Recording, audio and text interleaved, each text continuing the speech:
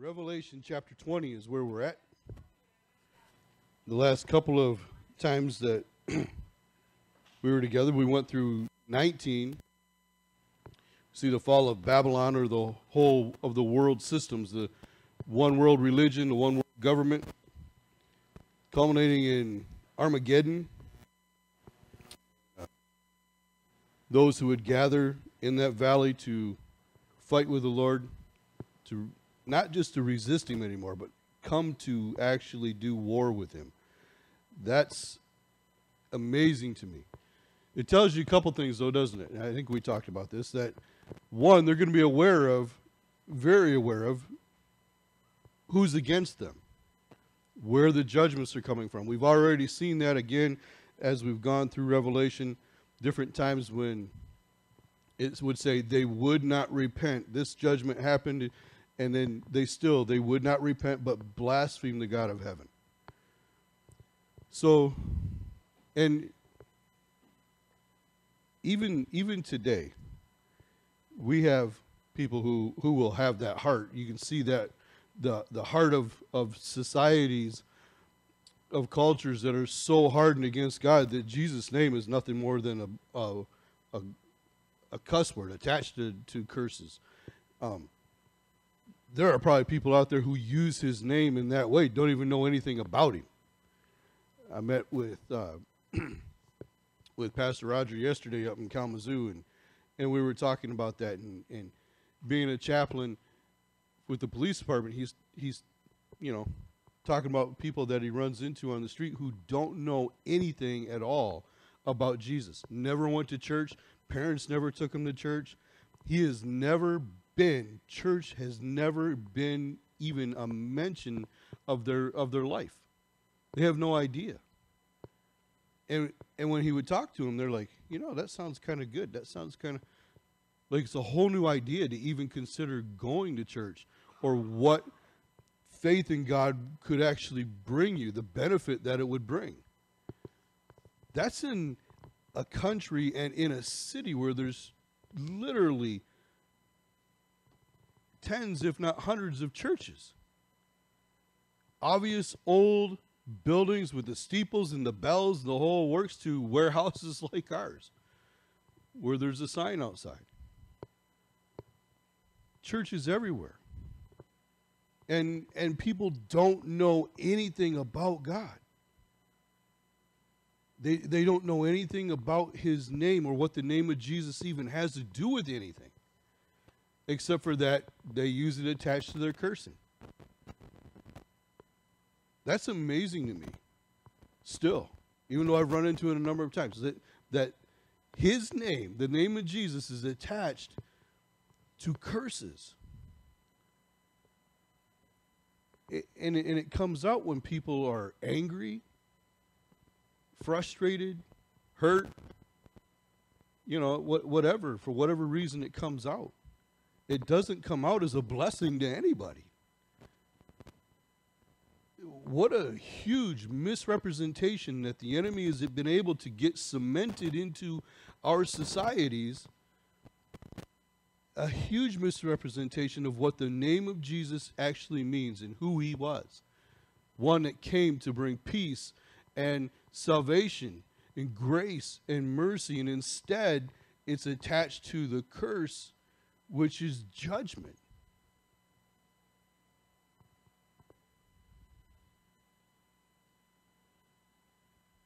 Well, last week we saw that he comes on a white horse the next time. He comes as a conqueror. He comes as a judge. What they call for in their cursing with his name is coming. And it's coming to them. It's like they're asking for it, literally. And it is coming. But to those who believe, those who accept him, those who accept his word, that name means to us salvation. It means grace. It means mercy. It means something we don't deserve, and we know we don't deserve it. It means something completely different to one who is fighting against the urges to be like the world. Whether it's what we want to do to fulfill our own lusts, our own desires.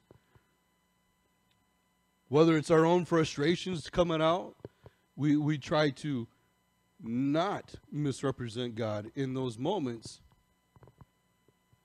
because we know we want him to come as our Savior. When we see him face to face, when we experience that resurrection, we know it's going to be completely different for us. Now, if we get to it, I don't know that we'll get to it all the way through 20 today, but if we get to it, we're going to see that resurrection. We're going to talk about the difference between the first resurrection and the second resurrection, or the fulfillment of the resurrection, however you want to look at it. There are those of us, hopefully everyone sitting here today, and hopefully everyone listening, that can't wait for that day. We long for that day. We want to see him. And yet, there are those who curse that day or just reject it altogether as though it's never going to come.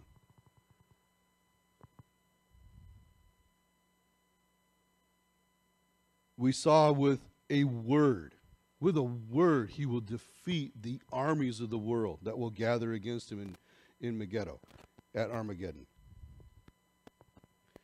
That the beast, the false, or the Antichrist and the false prophet just caught and thrown into the lake of fire. Also, when he appears, his clothes will have the blood of his enemies on them. Before he even comes to the Mount of Olives, where he touches down, where he lands, before that, he will go through Edom and destroy them.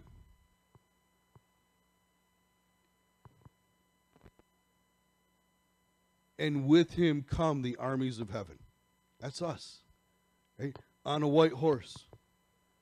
We're going to ride.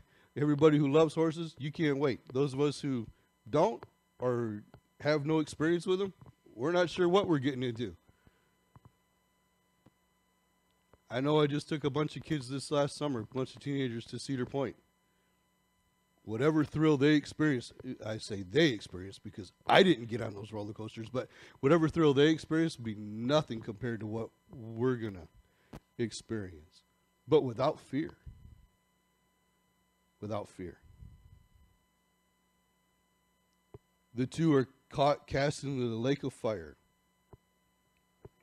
And the rest were killed. The rest in that battle, it says in the end of 20, or at the end of 19, the rest were killed with the sword which proceeded from the mouth of him who sat on the horse.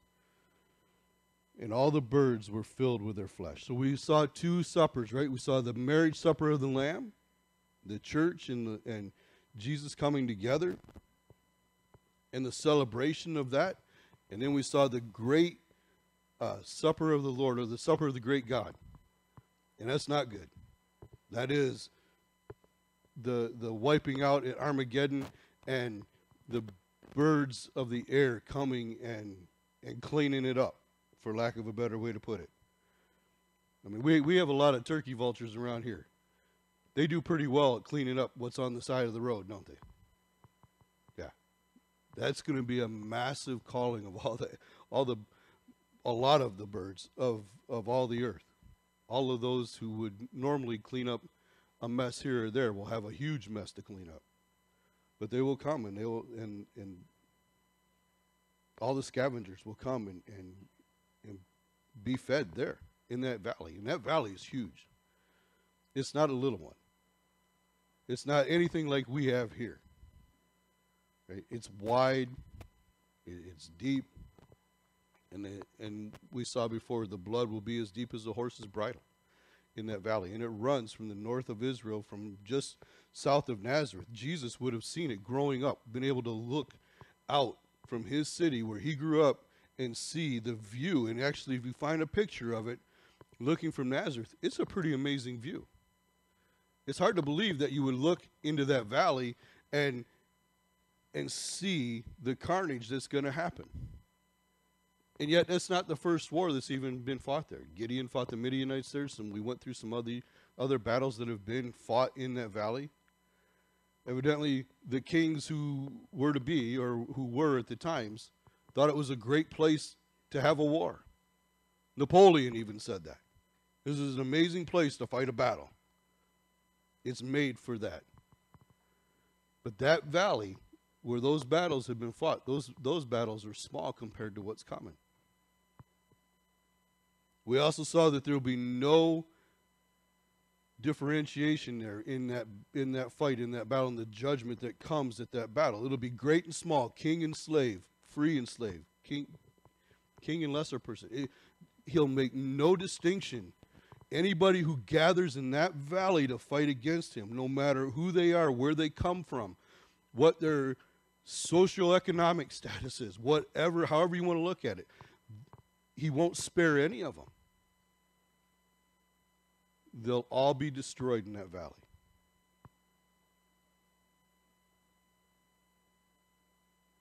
But now we get to another thing that we get to look forward to. Another period of time that's going to be an amazing period of time. And that's the 1,000-year reign. We look at verse 1. It starts right off with the enemy being bound for that 1,000 years. It says, "Then I saw an angel coming down from heaven, having the key to the bottomless pit and a great chain in his hand. And he laid hold of the dragon, the serpent of old, who is the devil and Satan, and bound him for 1,000 years. And he cast him into the bottomless pit and shut him up, and set a seal on him, so that he should deceive the nations no more till the 1,000 years were finished. But after these things he must be released for a little while." Starts right off. The beginning of it is Satan himself being caught. And you notice it's not the armies of heaven that have to catch him. It's not a whole bunch of angels. This angel's not even named, so it's not even probably Michael, that great archangel. It's just an angel from heaven who has the key to unlock the pit and a chain to bind our enemy. Those two things, that key and that lock and that chain, represent the authority of God. Right? He has the authority and the power to overcome Satan. There's another verse, I believe it's in Ezekiel or Isaiah, that talks about Satan's rise and fall in heaven, basically. But at one day, we're going to look at him and say, this is the one we were afraid of. That'll be the response of those who see him probably at this moment. That one angel, of all the angels of heaven, only one has to come and take care of him and bind him up and throw him in here. He's going to be put into the bottomless pit. This is in Luke chapter 8. It's also mentioned there. Let's see if I have it. When he's confronting the man in the tombs, the demon-possessed man, and Jesus said, "Who are you?" And he says, "Legion, for we are many." But they cry out to him and said, "Don't put us in the bottomless pit." This isn't the place for all of the demons to go, for all the fallen angels to go. This is a place, I think, that is alluded to in Jude, for those who left their abode, who left where they were supposed to stay and interfered with the workings of men. And they're reserved in chains in darkness for the day of judgment. These are those who were so bad, they're not allowed to roam now. These are not the ones that were probably affecting the bloodline of men in the days of Noah. And there's a lot of debate about whether the sons of God and the daughters of men are referring to angels and women, or if it's the line of Seth I'm sorry, the line of Cain and women, the line of Seth, the two mixing there. It doesn't make any sense to me that it's another man, especially not when that term is used of angels elsewhere in the Bible. So how does all of that work out? I don't know. But out of that coming together came the Nephilim, the giants. So it seems there's some kind of supernatural coming together there that wasn't allowed by God. And God has taken those angels, if that's what we're getting from Jude, and he's chained them up. They're not allowed to walk and roam the earth now. They are already locked up for judgment. But those other demons that were in that man, they're like, we don't want to go there. We don't want to go there with those guys. How bad is it when somebody so wicked and evil, some entity, some demon so wicked and evil as those who were inhabiting this man, who could break chains, who would, cause him to harm himself and harm others. And they don't want to go and be anywhere near those others that were that bad. Don't send us there. And so he sends them into the swine, and the swine run into the lake and drown themselves. But that's the abuso. It's the bottomless pit. So if you have a version of the Bible that says the abyss rather than the bottomless pit, it's the same thing. It's just a different translation of the word abuso. He's going to be locked up for that 1,000 years. It's going to be an amazing time. 1,000 years. No devil. I think, personally, and there are others who, Tim LaHaye would teach this, I think, that those who enter into this 1,000-year period are people who have survived the tribulation, but they have believed in God. So not all of the tribulation saints are going to die. You would also have the 144,000 from the 12 tribes of Israel. And you have those who have committed their life to the Lord, who would not take the mark of the beast, but would still be alive at the end of the tribulation. They'll inhabit the earth, and they'll begin to have children. And they'll re-inhabit the earth. Even with those entering in who are eternally secure, right? They've given their heart to the Lord. They have served the Lord. Their children will still have to make the choice. And for 1,000 years, there won't be anybody on the face of the earth that can say the devil made me do it. Right? You won't be able to shift the blame on anybody. They will have to take responsibility for that. But then why is he let out at the end? For a little while. Personally, I believe it's to expose the wickedness of men's hearts. These who are born during that 1,000-year time are not perfect. The earth will go back to more normal operation, whatever that might be at the time. Whether they're driving cars and flying planes or whatever they're doing. Societies, cultures will begin to redevelop and build back up. We'll see they're going to be ruled over or governed by us, with Jesus, the only world leader, on the throne. So think about this. You have a world leader who lasts for 7 years, who just brings death and destruction to the earth. You're going to have another one then who's going to fulfill the prophecies of David's progeny being set on the throne, of the scepter returning to Jerusalem, of his kingdom for 1,000 years. And we'll see when we get to the end of this, there's still going to be another rebellion.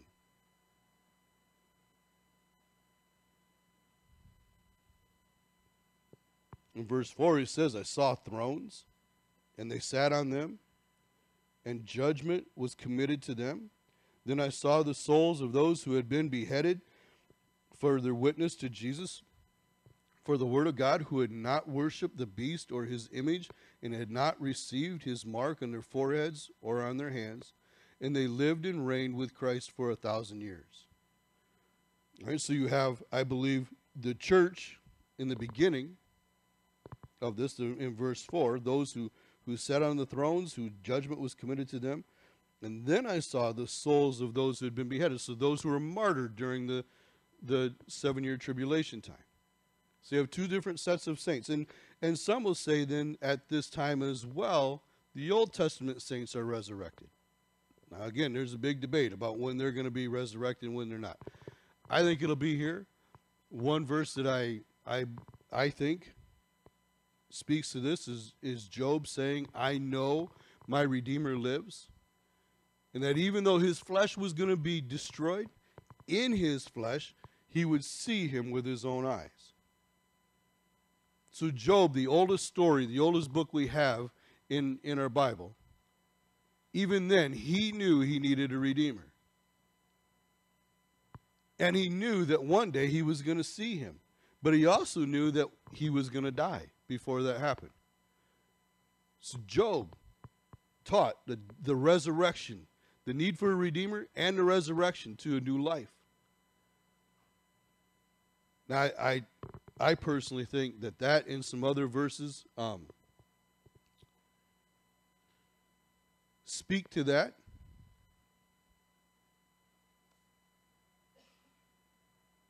Isaiah 26:19, Daniel 12:1 through 2, and possibly Hosea 13 verse 14, all speak to the Old Testament saints being resurrected as well. So they got to have a time when they're resurrected to a life that they expect to live with their Savior, with their Redeemer, with their Messiah.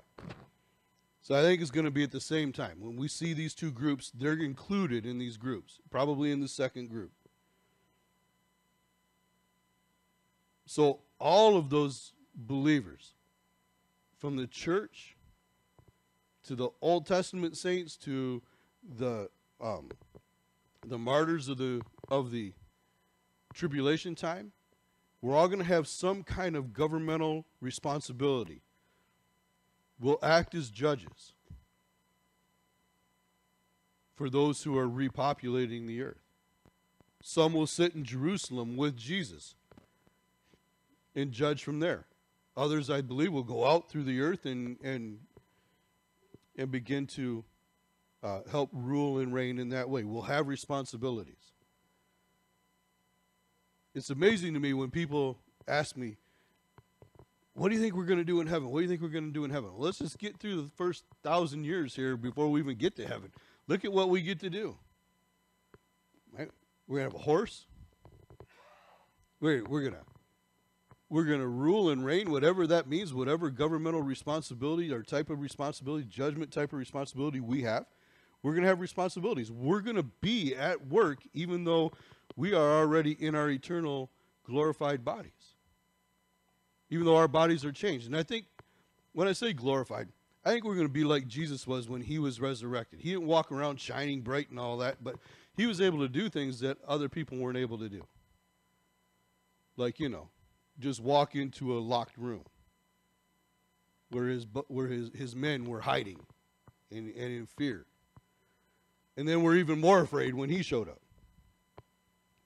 So whatever our bodies are able to do, it'll be different than what we have now. It'll be a different body.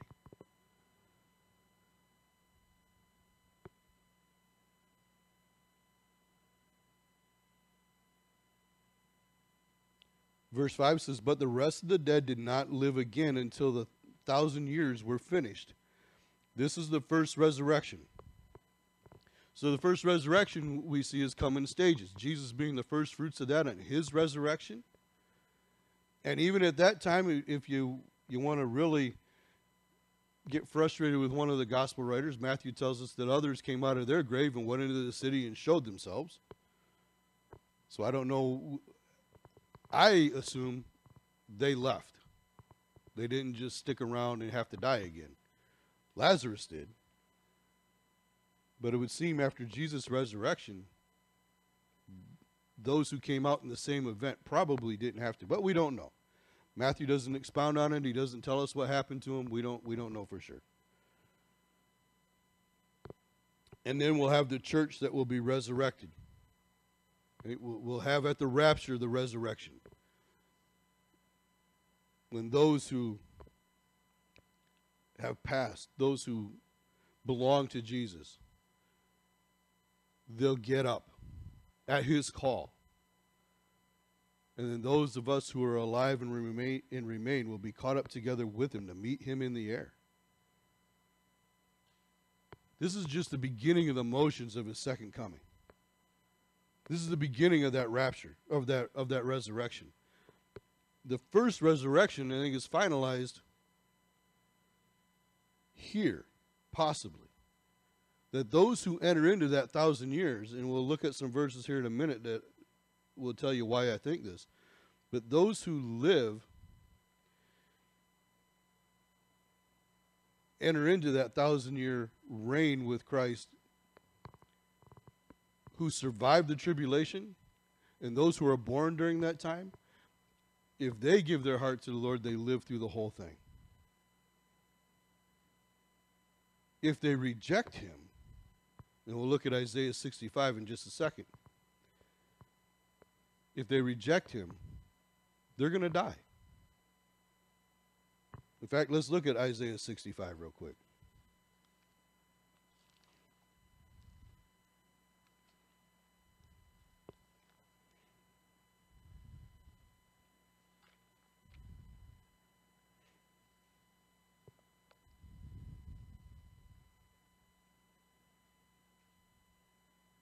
Starting with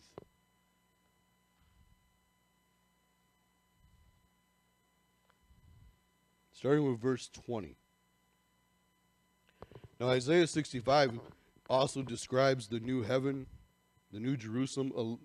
Not describe it in the same detail that Revelation does, but it talks about that. But verse 20 talks about this 1,000-year reign. It says, "No more shall an infant from there live but a few days, nor an old man who has not fulfilled his days.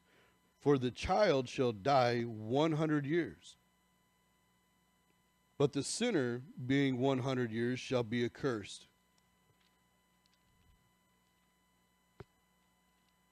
They shall build houses and inhabit them. They shall plant vineyards and eat their fruit. They shall not build and another inhabit. They shall not plant and another eat. For as the days of a tree, so shall be the days of my people. And my elect shall long enjoy the work of their hands. They shall not labor in vain, nor bring forth children for trouble. They shall be the descendants of the blessed of the Lord, and their offspring with them." So those who have committed their heart to the Lord, those who accepted him and rejected the Antichrist, those who entered in, will begin to repopulate the earth. If you die at 100 years old, it'll be like dying as a child. I mean, we look at some trees. I got some massive maple trees in my front yard. Huge. They've got to be over 100 years old. And we know that, I think the last time I checked, the oldest living organism on the face of the earth is a tree, if it's still alive, is a tree that they estimated to be 4,000 years old. And we know there are trees that are hundreds of years old, even still. And so to have your life be the life of a tree. Listen, think about this when Noah built the ark. It took him 120 years to build an ark, to build that ship. By the time he was finishing the ship, he was already probably on at least the second generation of trees to use as lumber at 120 years.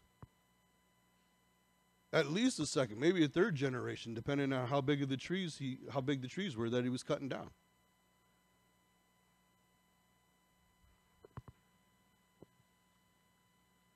We're going to have we will already be transformed, but those who enter into that time period will live a long time. And again, according to Isaiah, if you die at 100 years old, it'll be like dying as a child. But see there in that verse 20 of Isaiah, it says, but the sinner being 100 years shall be accursed. And some scholars think that that is the limit. That is the extent of God's mercy on a sinner during 1,000 years. You make it to 100 years old and you're still rejecting Jesus, who is on the earth. And no devil to influence. Only you. Only your heart that still needs to be converted. Only you who still battles the wickedness inside of you. The sin nature that we all have to fight against. If you choose yourself over Jesus, then at 100 years old, you're done. So death will still be around then. Death is not destroyed yet. Sinning for those is still possible.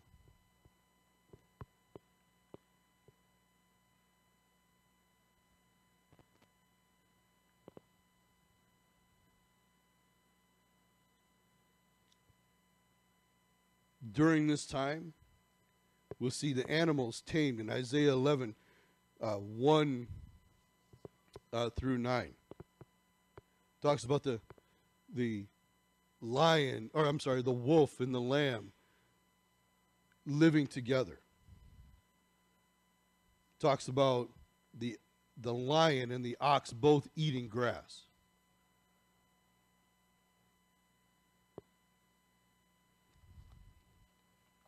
Shouldn't have let go of Isaiah.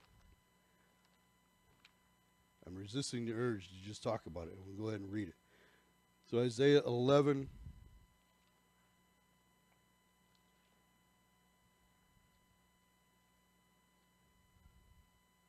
verses 1 through 9 says, there shall come forth from a rod from the stem of Jesse, and a branch shall grow out his roots, and the Spirit of the Lord shall rest upon him.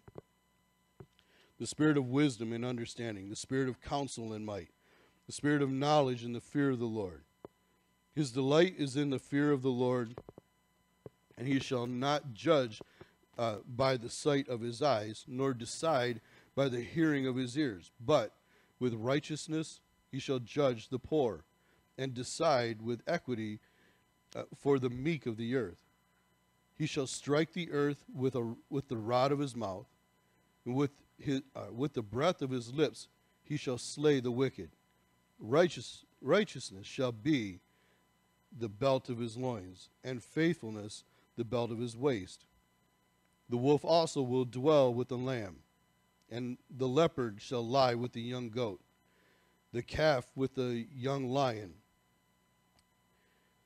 and the fatling together, and the little children shall lead them. And a little child shall lead them, and the cow and bear shall graze. Their young ones shall lie down together. The lion shall eat straw like the ox. The nursing child shall play by the cobra's hole, and the weaned child shall put his hand in the viper's den. They shall not hurt nor destroy in all my holy mountain, for the earth shall be full of the knowledge of the Lord, and the waters cover the sea. So you're going to have the first 5 verses talk about his establishment of his government, reigning in righteousness, and not just by what he sees, but by how he knows each of us and he knows our hearts. And that his word, the rod that comes from his mouth, will bring the judgment and will set the rules and the governments in place. And by his breath, or by his mouth, or his word again, he'll slay the wicked. But peace will come to everything. That'll be the offer. Instead of the judgment, you can have peace. It's still the same today. Right? You can enter into your eternal life going for judgment if you want to. But you can enter into this time in peace as well. But it'll be the fulfillment of it. It'll be the acting out of it. And even the animals will be at peace with one another and with men.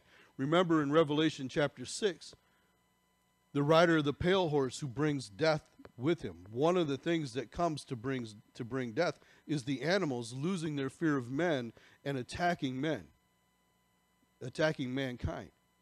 And yet here you see little kids will be able to go out and play with snakes. Poisonous snakes, or venomous snakes. You wouldn't touch those things now. Most of us wouldn't touch a non-venomous snake. You remember a time when my brothers and I went down to a field at the end of our road, and we caught a whole bucket full of garter snakes. They all came out at the same time, caught a whole bucket full. And we brought them home. Mom was happy about that. I had one in each hand, and they were just out a little bit, so they kind of had their head up a little bit, and my brothers rang the doorbell. And Mom opened the door, and I said, "Look," and Mom slammed the door. But at this time, Mom will be able to go out and play with your pet cobra. Can you imagine? Go ahead, go play with the cobra. Or go lead your cow and your bear around. Just go out and play with them. Drag them around town. Take them for a walk.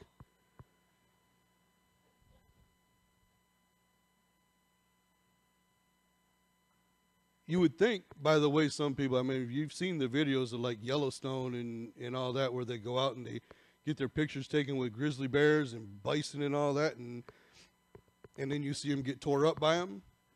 You would think they already think we're at peace with the animals. They don't love us. They're afraid of us. That happened after the flood. God put the fear of man in the animals. And so some suggest that the earth itself will begin to go back to pre-flood conditions, where the earth will give up its fruit, its nourishment to us.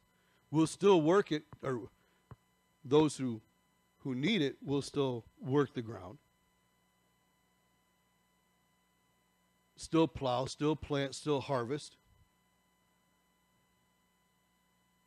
But it seems like it'll be different in that time. Matthew 25 talks about the separation of the sheep and goats, and some scholars believe that is this beginning of the 1,000 years, where you take and you separate out those who believe and those who don't, or at least during this 1,000-year period of time. That's what's going on. The separation of those who are going to judgment, those who are entering into eternal life.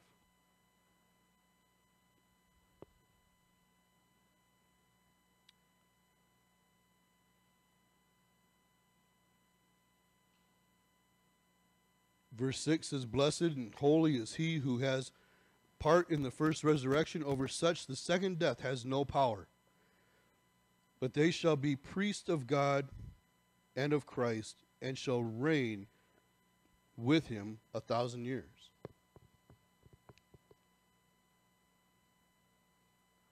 There are a couple places that talk about us being kings and priests. That was something not allowed by the law. In Israel, you couldn't be a king and a priest. You could be a king and a prophet. You could be a priest and a prophet. David was a king and a prophet. I believe Isaiah was a priest, priest and a prophet. But you could not be a king and a priest together. So how do we consider Jesus to be our high priest? Well, the writer of Hebrews reminds us that he is a high priest according to the order of Melchizedek. And if you go back into Genesis and you see Abraham's interaction with Melchizedek, he was a priest and a king. And it's according to that order of priesthood that Jesus is our high priest. He is our king. He is our high priest. And Peter would tell us that we, those who are chosen, those who are received by the Lord, who receive him, that we are a royal priesthood, a holy nation. We're part of that priesthood of kings and priests. We're able to be priests, and in this time, it'll be key. Only because of Jesus that we'll be able to be world leaders and priests at the same time. There's not a world leader right now I would want to lead a church service. Not even a church service. Forget about being a priest. There's not one we want to worship. There will be one day, unfortunately, one that they will not only follow as a world leader, but they will follow him as their priest or as their God. Actually, he'll go beyond that and want to be worshipped as God. He'll enter the temple, we saw, and declare himself to be God and defile that next temple that's going to be built.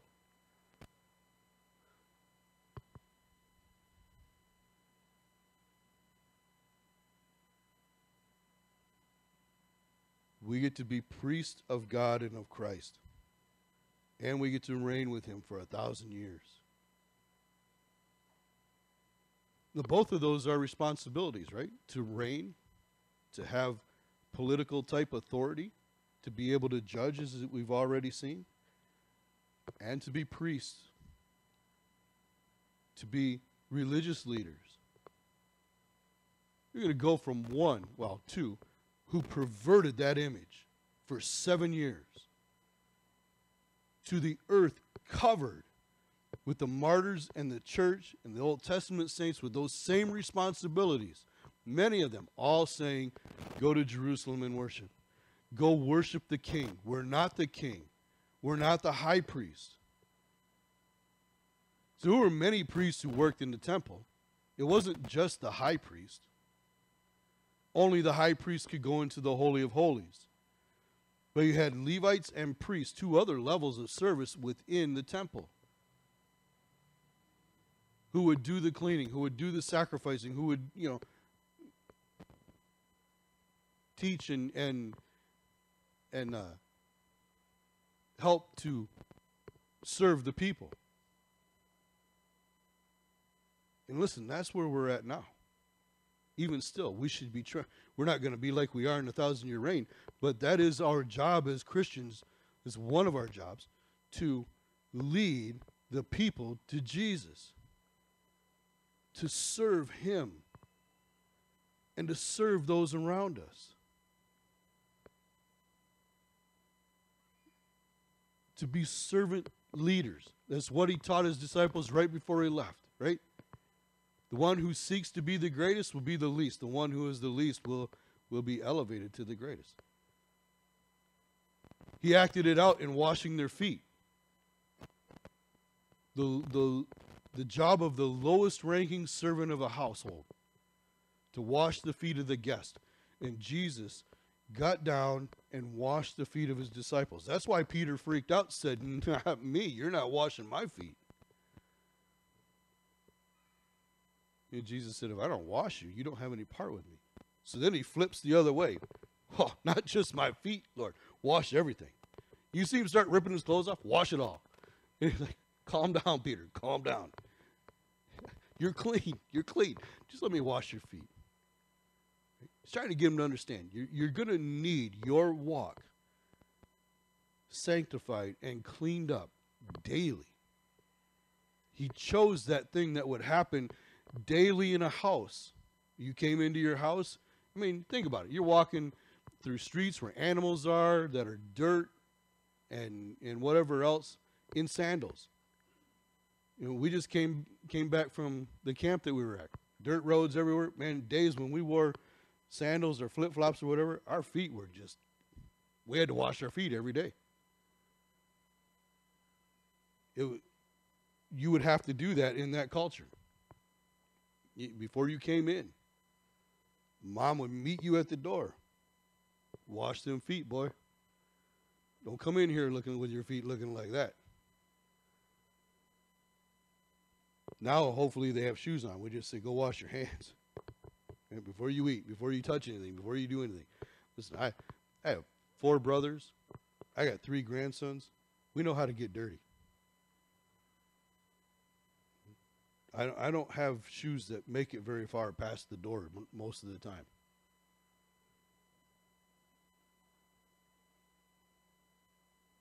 But you think about that. That's our high priest doing that job, in symbolically washing the walk, getting them ready to walk according to his word. Water in the Bible is symbolic of the word of God. A man is to wash the feet, to wash his wife with the water of the word. It's one of our responsibilities. But listen, we should be washing our children with the water of the word of God. Right? We take this and we open it up. And we not wash like you're dumping a pot of boiling hot water on them. But you're going to take and you're going to refresh, right? You're going to not just clean up. We're not just trying to scrub off all the dirt and all the stains. That's God's job. We're bringing refreshment to them. We're not to use the word on our families. I mean, listen, I know people who just hack and whack at people like, it's the sword of the Spirit. I'm going to drive the devil out of my kids with the word of God. That's not, come on. We battle against the world with that. We don't go after people we know and love like that. A husband's not supposed to terrorize, or a dad terrorize the family. That just puts distance between God and your family. The whole point is to be hands-on, to know your kid. When the Bible says that you're to raise up your children in the way that they should go, so that when they're old they won't depart from it, that's not talking about teaching them the word of God. There's other scripture that tells us that. In Deuteronomy it tells us that, to talk about the things of God and the word of God when we get up in the morning, as we go through our day, and when we go to bed at night, so that the next generation knows. But when it says to train up your child in the way they should go, it's to know their natural bent and teach them how to use that to glorify God. So we need to know our children well enough to know what, not just their personality, but what are their gifts. I can remember being so frustrated at about 14, 15 years old. All of a sudden, everybody's asking me and expecting an answer of, what are you going to do with your life? And the older you got, the closer you got to 18, the more intense it became. And at 21, it was even more intense. What are you going to do with your life? How are you going? And you know what nobody ever said to me that I can remember? How are you going to serve God? You think God's calling you into anything? You think God's directing you into anything? Look, where I'm standing now was not on my radar till my late 20s. I am not one of those ones who said, oh yeah, at 8 years old, I knew I was going to be a preacher. I can look back in my younger years and see the times when I was drawn to the Word of God and just would sit and read. And maybe that was God grooming me for this time. I'm sure it was. But that was not my goal in life. I didn't see this coming. In fact, on the day I told my wife, hey, I think I'm supposed to be a pastor, she said, you didn't already know that? I'm like, well, you did? She said, well, yeah. I said, well, why didn't you say something?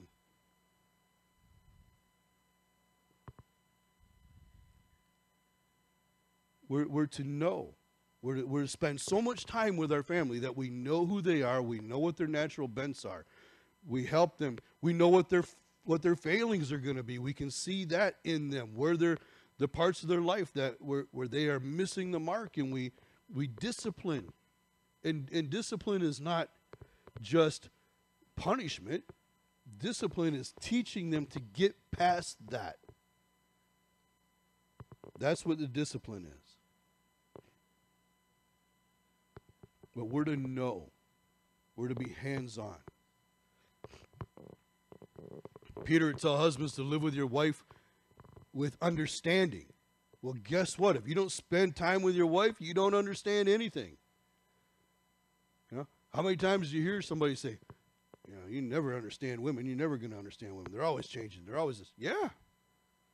But you know what? If you spend a lot of time with them, you start knowing where the changes are heading as they start to come up. You understand what aggravates and what pushes the buttons, and you know to keep your fingers off the buttons. And you know, right? You begin to understand what their personality is like. What lets them know? What can you do to let them know that you value them? Because Peter also tells us they're supposed to be precious to us. Big, burly, loudmouth, fishermen, pull the nets in by hand man, use the word precious. They're supposed to be precious to us. Listen. Listening now, looking ahead to the future, ladies, young ladies, if the men in your life before you get married don't value you, don't see you as precious, move on. Move on. Because God says you're supposed to be precious. They're supposed to value you.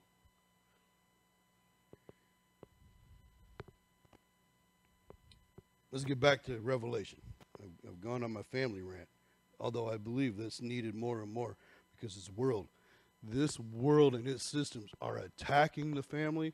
Listen, pastors have been saying that for decades now, and it's only gotten worse and worse.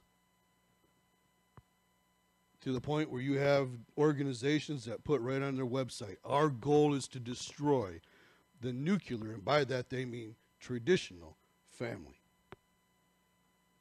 That's their whole goal.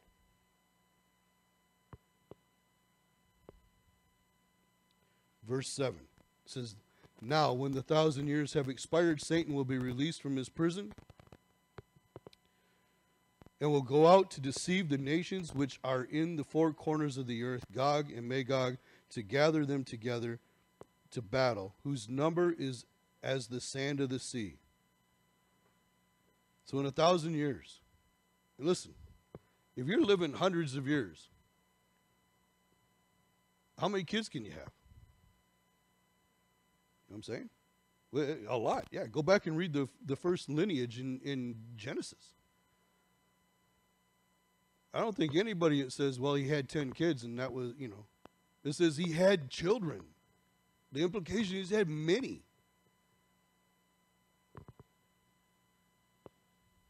So many that the people who will gather in rebellion are as the sand of the sea.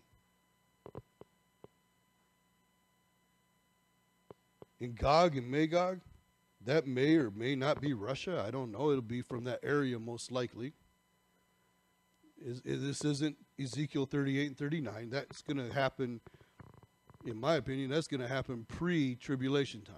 That attack from the north, and you can see it being set up. And Gog and Magog are from the area that we now call Russia, and they are in Syria, entrenched in Syria, to where Syria is not really a sovereign nation anymore. And Turkey and Iran, who are also going to play a major role in that attack, are there as well. The enemies of Israel are forming right where God said they're going to be. And all the other countries that are involved in that list, are part of that list, Russia has their hands in every one of those nations and in their governments. So this isn't the Ezekiel 38 and 39 war, but this is still that power that seeks to destroy Israel. Jesus on the earth for 1,000 years. And this is still going to be in the heart of men to rebel. Satan's just let loose to expose it. He's just let loose to get it and put it in motion, to encourage them to act on what their desires are. What was his great desire? To be like God and then to be God himself, to overthrow God. That was his desire. And that has been men's desire. We see it played out in the Tower of Babel. They're already like God, right? We're created in the image and likeness of God. But that rebellion, to be in his face, to build that tower, to say, we'll do what we will want to do. Rather than go out and disperse throughout the earth and populate the earth like God had told them to, instead they gathered together in one place in rebellion against God. That's why he struck them with the different languages, so they couldn't communicate, so that groups would find each other and move and begin to go out throughout the earth. But these will gather together from the four corners of the earth, right? They're from every direction. So they went up on the breadth of the earth and surrounded the camp of the saints and the beloved city. So they're going to surround Jerusalem. Again, man, Jerusalem is always the target of evil. Always. Even in that time. But look what happens. And fire came down from God out of heaven and devoured them. I was reading this morning, and it reminded me of Aaron's sons, who went in, and it says brought strange fire into the temple. In other words, they, instead of following the commands and the rules set by God for bringing in the fire to making the sacrifices and whatever else, they went before God however they wanted to go before God, rather than following the teachings of what in the law that was given to Moses and passed down to Aaron. And when they came out of the temple and they were before the people and they had misrepresented God to the people, fire came out of the temple or out of the tabernacle and devoured them in front of everyone. Well, we have seen the throne room of God all through Revelation. Right? To know that the tabernacle, the layout, the design of that was to represent the throne room of God. And when somebody comes and misrepresents God, and here, when they come against him, and listen, to misrepresent God is to be against God. That's why they're called false prophets and false teachers. When they will willingly misrepresent God in his word and what he expects of the church, in any way, when they purposely do it, they are false teachers, they are false prophets, and they're going to be judged. I mean, Peter talks about it, Jude talks about it, Jude gets real harsh about it.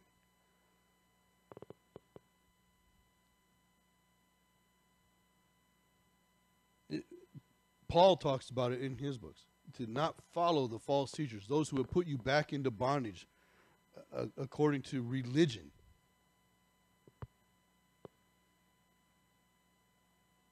If we do that, anybody who misrepresents God, and so even here you have all these mass of people that show up to go against him. I mean, we're not talking about resist him anymore. Now we're coming against him to overthrow him. And that would misrepresent God to the entire world. And when they come, they'll be devoured with fire from heaven. Fire out of the throne room of God.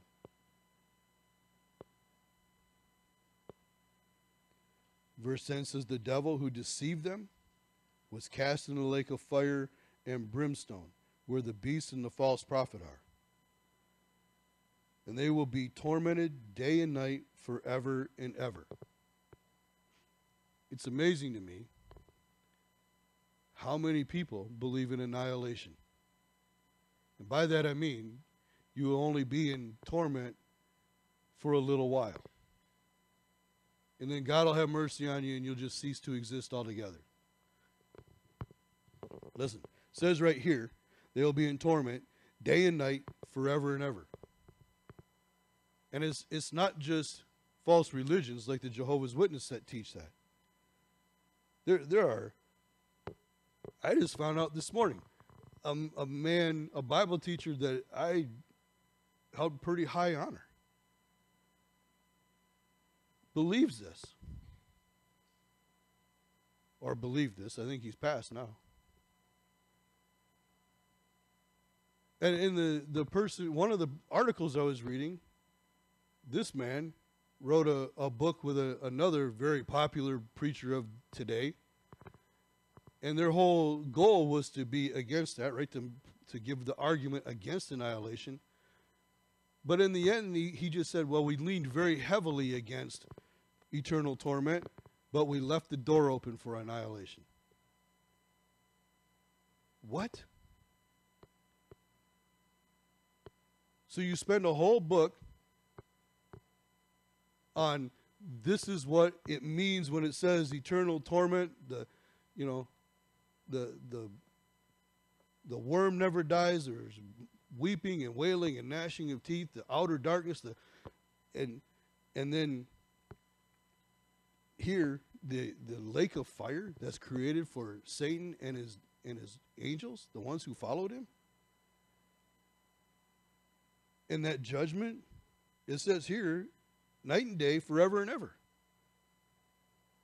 And this isn't the only place that it talks about it being eternal. Listen, we're all made to be eternal. The human soul is made to be eternal. We either enter into the new Jerusalem, the new heavens, the new earth, the new creation with God because we have committed our lives to Him, and we'll get to that hopefully next week. You have that to look forward to. That's going to be eternal. That's going to be forever and ever. But if you reject Jesus, that's not going to be forever.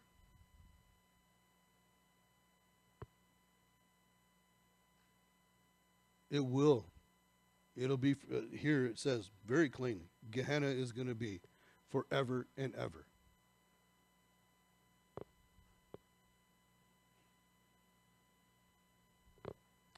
I'm going to go ahead and end here. So we'll pick up verse 11 next week just because I want to spend some time on the books that are open. I don't want to just kind of blow through that. But we're going to see the great white throne judgment. That judgment for those who have rejected God from the beginning of time until the end of the 1,000-year reign. They will then be resurrected, but resurrected to judgment. And there'll be a judgment that happens, and we'll talk about that, how that's going to be carried out next week.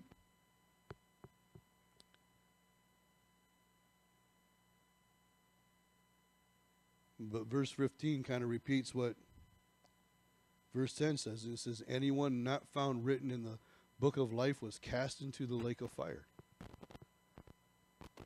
And it'll be eternal torment forever and ever. Don't doubt that. Escape that. You escape that by giving your heart to the Lord, by receiving His word, by taking His word,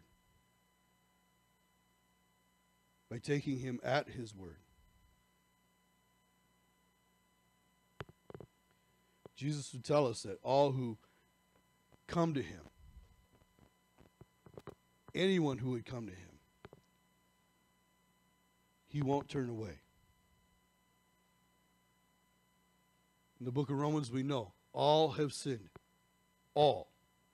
The Bible says all, it means all. All have sinned from Adam down and fallen short of the glory of God. But Paul goes on to tell the Romans that if you will confess with your mouth that Jesus Christ is Lord and you believe in your heart that God raised Him from the dead, you'll be saved. That's the beginning of your relationship with Jesus. That's where we all begin. And some would say, well, that's just, I've heard it termed easy believism or easy grace. That's not easy. It's not easy to commit your life to somebody else. It may sound easy because the words sound easy to say, God, forgive me. But in our hearts, it's not easy. You might even be able to say it with your mouth, God, forgive me, and not believe it. We see the great evangelists, the ones who have preached, the ones who have thousands of people come and thousands of people respond to their calls to salvation. But when you, in interviews, Billy Graham, Greg Laurie, some others, they know that only a fraction of those who actually respond really become believers. So going to an altar doesn't make it so. It's not about where you do it. It's not about who all is around and who's not. It is being willing to admit that we're sinners, to admit that we're wrong, to ourselves. We know ourselves better than anybody else except for God. We know if we're trying to fool other people. Confess your sins. And what does he say? He is faithful and just to forgive us our sins and to cleanse us from all unrighteousness. Doesn't say you come first cleaned up. Go get cleaned up and then come to me. No, you come to me, but you got to come ready for me to clean you up. We're going to go through the process spiritually that Peter and the others went through at that Last Supper, at that last Passover. Wash me. And then daily, Lord, wash my walk. To be like David and say, examine me and see if there's anything unclean, anything wicked in me, and then, Lord, you deal with it. To be humble enough. I mean, that is the greatest king, arguably, that Israel ever had. And we know he failed, and God has shown us his failures in his word. But in the Psalms, David, to be humble enough to say, I know I failed. And just in case there's anything I'm forgetting, Lord, you examine me. You see the dark spots in my heart. It's an acknowledgement of knowing that God sees. You examine me, and whatever's there that shouldn't be, let's get rid of it.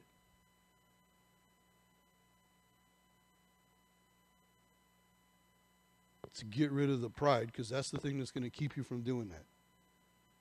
You have to kick that aside. You have to embrace the word of God. You have to cry out to him. Right? Again, in Romans chapter 10, he says, all who call on the name of the Lord will be saved. Right?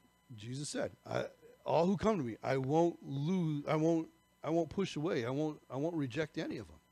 If they'll come to me, I won't reject them. You know, by the way, if you come to the Lord, you've been given to him by the Father. And he says, all that the Father's given me, I won't lose a single one. He promises to be with us forever. Promises that it will give our hearts to him. He'll never, ever walk away from us.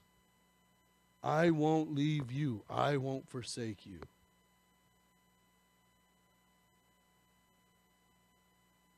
He's promised.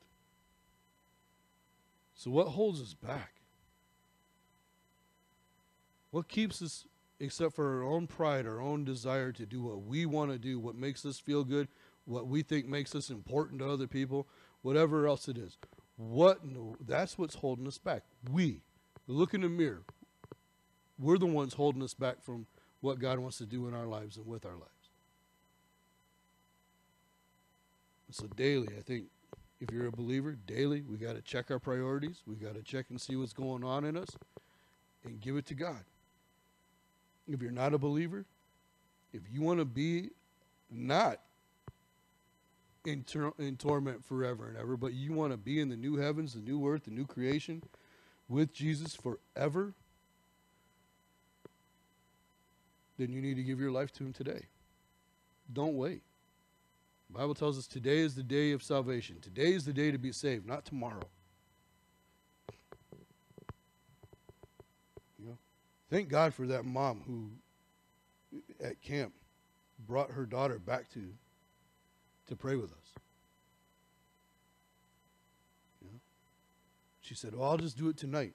And her mom was like, you don't have any service tonight. And I don't know if they were leaving that day or they were going to leave in the morning, and she was there the next morning, yeah? Her mom could have said, well, just do it tomorrow morning. But instead, she said, no, let's go. Mom, grandma, get on the golf cart with little girl, with her daughter, granddaughter, and brought her back up there. And we all, our whole family, got to be there with that little girl and pray with her to receive Jesus and celebrate with her. And if she had been the only one, and she wasn't, but if she had been the only one, the whole thing was worth it. The whole thing.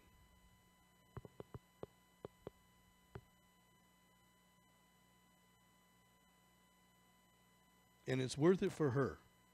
It was important for mom to bring her back. It's worth it for that little girl to know Jesus.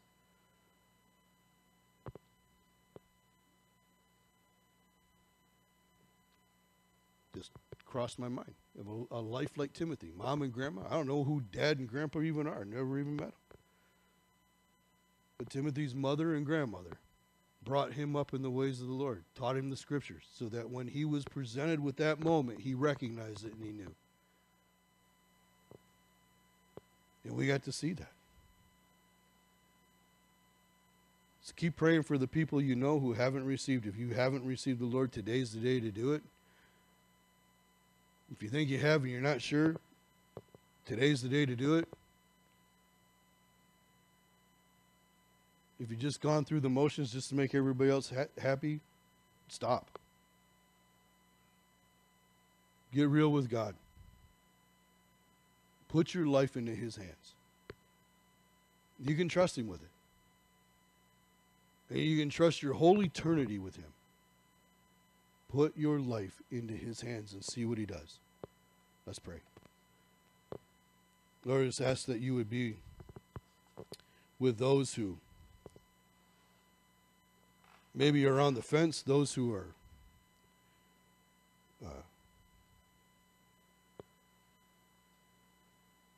not sure what to do or not sure if they will.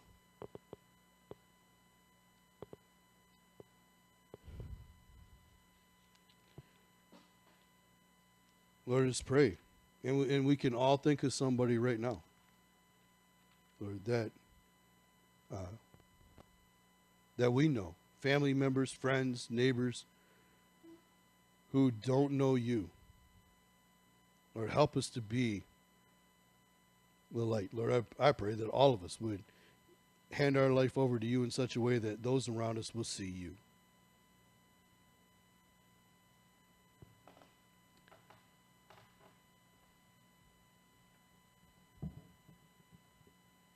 Lord, give us the wisdom to be able to speak, the boldness, the strength to be able to live for you in a time and in a culture that rejects you. For us to not be afraid. To not be afraid of what men could do.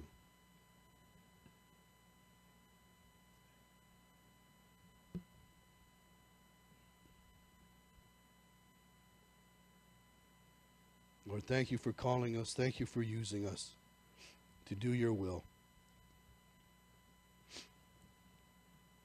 We love you and we thank you. In Jesus' name, amen.